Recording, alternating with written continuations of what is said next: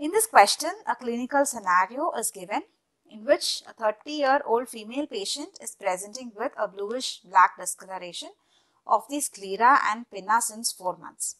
Her urine turns black on standing. So this is the characteristic finding you have to note here. The patient's urine turns black upon standing. Therefore, this is a typical presentation which reminds us of the condition called as alkaptonuria. So in alkaptonuria, there is going to be an enzyme deficiency which is involved in the tyrosine metabolism. And the question that is asked here is which of the following enzymes is most likely to be deficient. So which enzyme deficiency results in alkaptonuria? For that, let's look into the metabolic pathway of tyrosine. The tyrosine gets converted into para-hydroxyphenylpyruvate, which further gets converted into homogentisate and then 4-methyl acetoacetate. The enzyme that is involved in conversion of homogentisic acid into 4-methyl acetoacetate is deficient. That enzyme is homogentisic acid oxidase, and this is going to result in a condition called as alkaptonuria. Okay.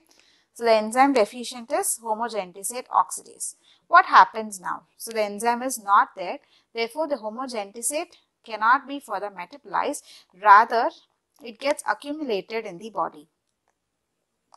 So this homogentisic acid gets oxidized to benzoquinone acetate. So this benzoquinone acetate polymerizes, forming alkaptone bodies. Okay, so this alkaptone, it is nothing but a brown-black pigment. Okay, so it is because of this pigment that you can see the urine turns black upon standing, because when you collect a urine, you have increased amount of homogentisic acid in this. So upon standing, this homogentisic acid gets oxidized, resulting in alkaptone bodies. So this alkaptone bodies, which is a brown-black pigment, is what is reflected in the urine as blackening. Similarly, the alkaptone bodies, if it gets accumulated in or if it gets deposited in any other parts of the body, such as in the cartilages or in any of the connective tissues of the body, then such condition is called as ochronosis. Okay, so here in the second picture, you can see that in the intervertebral discs of the vertebra, you can see that the alkaptone bodies, that is the brown-black pigments, are deposited, and therefore this is the presentation in alkaptonuria because of the alkaptone bodies.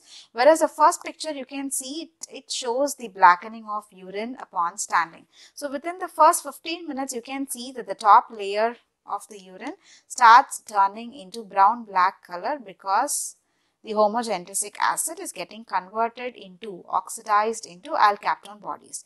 Whereas after 2 hours, you can see that the entire urine turned black on standing. Therefore, this is the typical presentation, and it is because of the presence of alkaptone bodies. Okay. So now we know which of the enzyme is deficient. It is the homogentisate oxidase, which is option 2. So what about the other options? The first option says phenylalanine hydroxylase. So as I have told in this metabolic pathway, the tyrosine, the precursor of tyrosine is going to be phenylalanine, and this hydroxylation of phenylalanine is catalyzed by an enzyme, phenylalanine hydroxylase. And if this enzyme is deficient, it is going to result in a condition called as phenylketonuria. So in phenylketonuria, the classical finding or the presentation is going to be presence of mousy odor in the urine. Okay, you will experience a mousy odor in the urine. So that is the typical presentation or the finding in phenylketonuria. Therefore, the first option speaks about phenylketonuria, not alkaptonuria. And the third option, if you see, tryptophan pyrrolase. So this is an enzyme involved in the tryptophan metabolism. That is, the tryptophan, as it enters into the kynurenine pathway, which is involved in synthesis of niacin.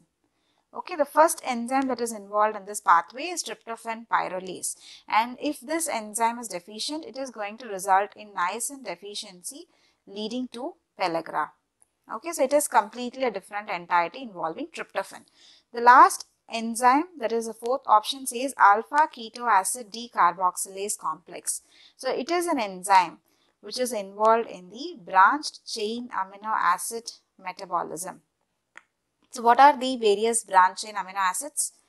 They are valine, leucine and isoleucine. Okay, so in the metabolism of these branched chain amino acids, in the second step there occurs a reaction, that is a dehydrogenase plays a role. Okay, alpha keto acid decarboxylase or dehydrogenase catalyzes the second reaction, and here if this enzyme is going to be deficient, it is going to result in a condition what you call as maple syrup urine disease or maple syrup urine disorder, which you call it as MSUD.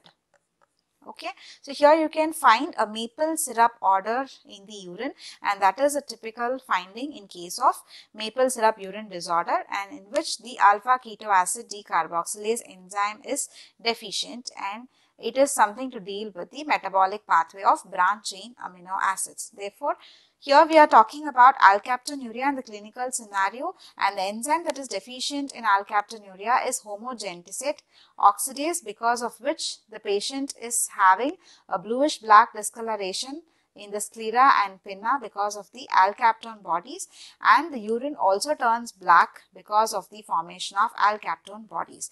And here you have to see that it is an autosomally recessive condition, and the patient will manifest these presentations usually during third and fourth decade. Here it is 30-year-old female, therefore it is manifested mostly in third and fourth decade. So here the right option, the enzyme that is deficient is homogenticate oxidase.